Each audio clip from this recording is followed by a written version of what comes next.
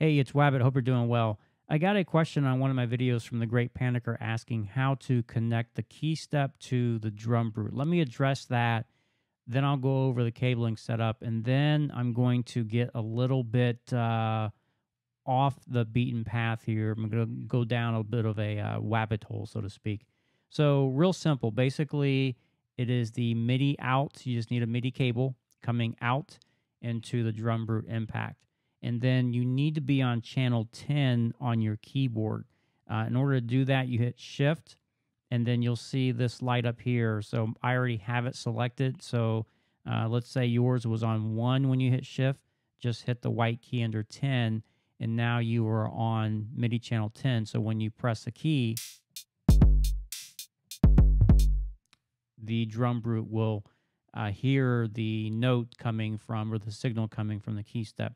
That's pretty simple and basic in terms of how to connect. And that was the question, and I'm not really sure how much more in depth.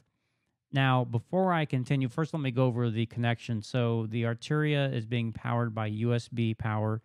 The Drumbrute is being plugged into the wall, and then this cable here is going to the audio interface so that you can hear in this video. Now, from this point on, I am talking below, above, where you want to call.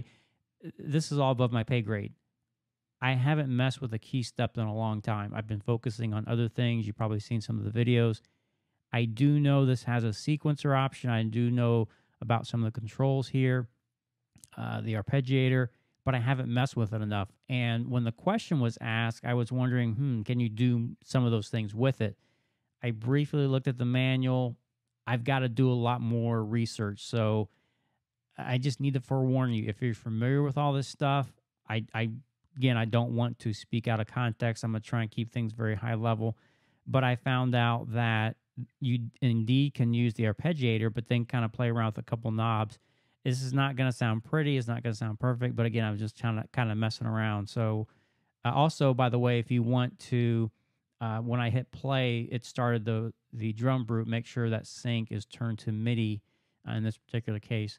The tempo obviously will be controlled. So when you change the tempo here, the Drumbrute, there's a bit of a delay with it, but it does pick it up. But the arpeggiator does work.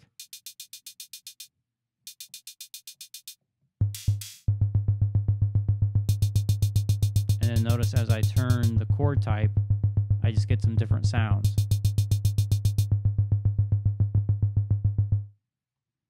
If I turn the strum too far, it goes away. Again, I'm going to have to read up on this to kind of see how this really relates, if there's even a use case for doing this. Apparently, the question was asked, so people must use this as well.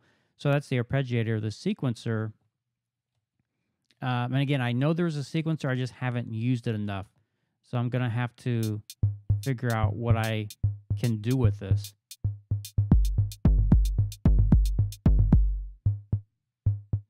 I'm just noticing as I'm pushing a couple different keys, I'm getting different patterns.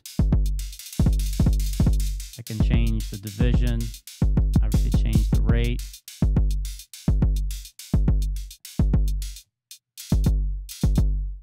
So clearly as I change this here, so this is supposed to be random.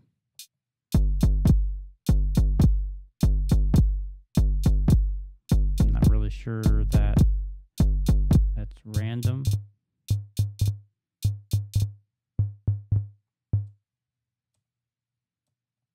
Yeah, so I'm going to have to play around with this to see what all I can do with this. So again, those of you who know this like the back of your hand probably are thinking, dude, come on, you got to do some more learning. And that's what I want to do. But again, I didn't know that this could be done. So something for me to put on the to-do list to learn. So anyway, that's all I want to do. Keep this very simple. Address the initial question. It's pretty basic. A MIDI cable going into the Drumbrute, making sure you're on channel 10 on your MIDI keyboard so that you can use the keys to send a signal to your impact. So anyway, but thanks for the question. That opened up some things for me to learn. And yeah, so when I get some time, maybe I can figure something out and do something with this beyond that. So, or just using the impact by itself. Anyway, I hope this answered your question, The Great Panicker. I do appreciate you watching the video and asking. I can't answer every single question. I'll do the best I can.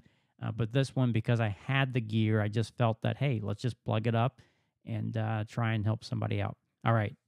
Thanks for watching. I'll catch you next video. Again, please be kind to yourself, be kind to others, and get out there and have as much maximum fun as possible. Take care.